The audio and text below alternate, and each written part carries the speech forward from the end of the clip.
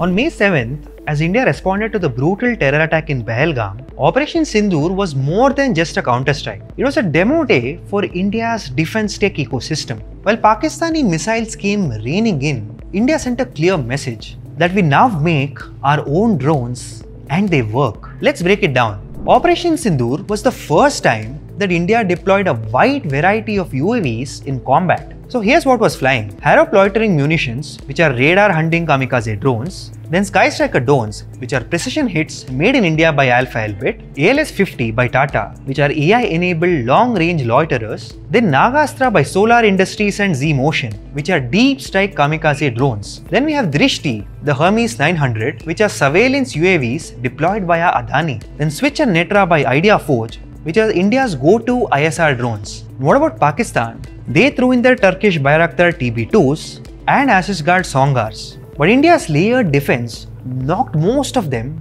out of the sky, which meant no loss, no damage, and no warning shot. Because this wasn't just retaliation, it was a showcase. So what made Operation Sindoor different? It was more than just the targets.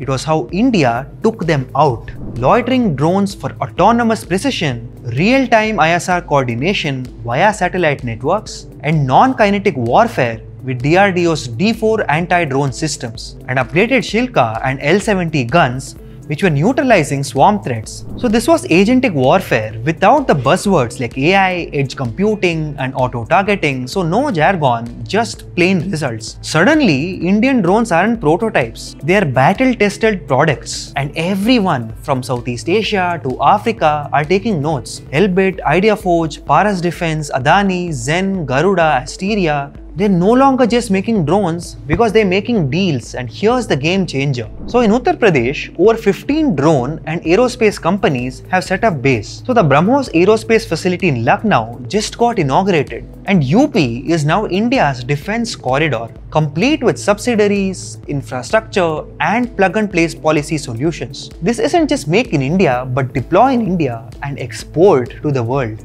And India's defense startups have never had a better moment. Why?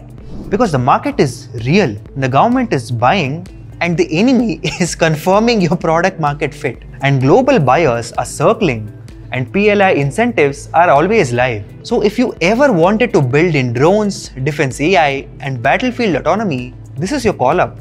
Because after Operation Sindoor, investors and VCs are no longer asking, can it scale? Because they're asking, can it fly? And this wasn't just a strike, because this was India rolling up its sleeves and saying, we don't just retaliate, we innovate. And Operation Sindoor was India's combat debut for drone tech, and the world just saw the trailer. So the full movie, that's for our startups to make. So let us know what you think in the comments below. This is Front Page by AIM TV, where we decode the signal from the smoke. Like, share and subscribe, and don't forget, think AI, think AIM.